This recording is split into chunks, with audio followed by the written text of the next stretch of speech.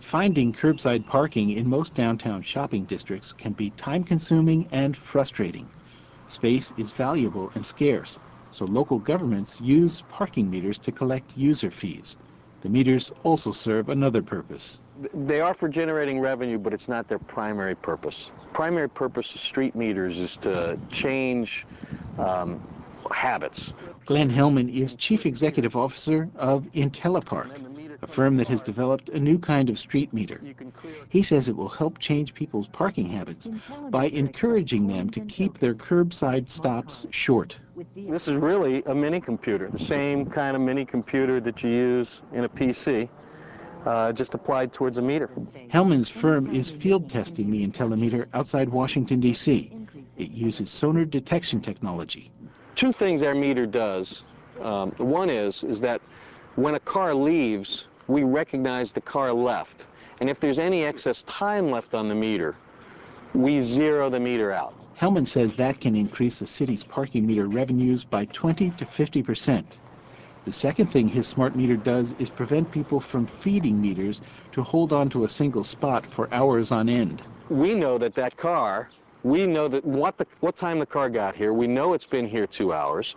And when a person comes here and tries to feed the meter, we won't allow that. We'll keep the quarter. But not everyone agrees this is a good idea. Here they're charging twice for the same amount of time. And that's, to me, is taking too much money out of your pocket.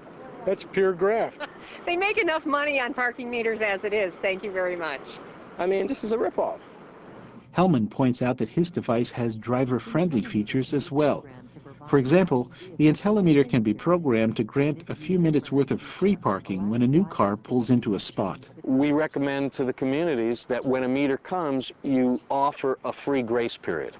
So between 5 to 15 minutes can be offered as a grace period on these meters. And he says once computer processing power is installed in meters, networks can be created that will provide additional benefits to cities and citizens. Our next generation meter incorporates a low-powered radio that communicates to a centralized radio that has internet connectivity. And with that, you can unleash all kinds of features. One example, meters that phone customers to warn that their meter time is nearly up. Well, I think it's a great idea for the simple reason I ran out of time in my meter, and then we have a cell phone. That meter would have called us and tell us that we ran out of time, and it would have given us extra time in the meter so we don't get a parking ticket. But don't expect a phone call from your local parking meter anytime soon. The new smart meter is still in the testing phase.